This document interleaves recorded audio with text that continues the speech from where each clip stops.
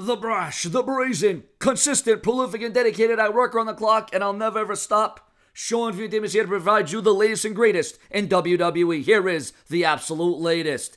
As noted earlier, Sasha Banks has been cleared to return to action, and she is advertised to wrestle Nikki Cross tomorrow night on SmackDown Live. Remember, I bring the rumors and the news and headlines to you first on YouTube.com. That's why it's so crucial and important to share, subscribe, smash the bell, and turn on all notifications.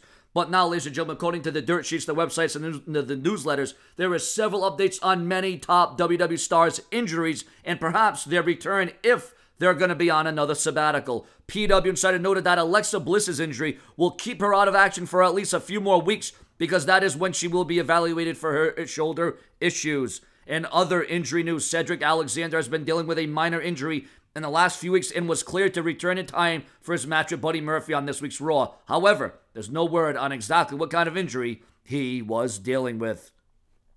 Xavier Woods' Achilles injury will keep him out for several months. The best case scenario would be having him back sometime in the summer of 2020.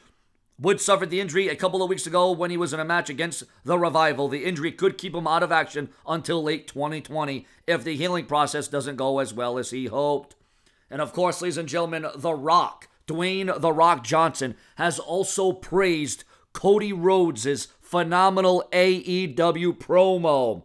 And there's major news about The Rock later on that I'm going to produce. Remember, viewers, it's so crucial and important to the success of this channel that you refresh my channel from your iPad, your iPod, your laptop, your desktop, your cell phone, whatever device you've got, refresh my channel once an hour, every hour. I work around the clock. I don't stop. Prolific, consistent, and dedicated. So, ladies and gentlemen, your comments and your opinions on these superstars being injured. Should they have a rest? Should they have time off? Should the WWE have it like football? You know, when they take a season off, when they take a few months off. You know, should the WWE have an off season has been the question for so long. And when a lot of these injuries happen in World Wrestling Entertainment, it's usually during a live event. I mean, look at what happened to Paige. Her career ended at a live event. I mean, look at all the injuries that are piling up. Look at all the injuries that stacked up one year at WrestleMania when the WWE had to go over the entire card and redevelop it and progress it and advance it and change it. So, ladies and gentlemen, again, the injuries are stacking up. It's not getting good. You got Alexa Bliss. You got Xavier Woods.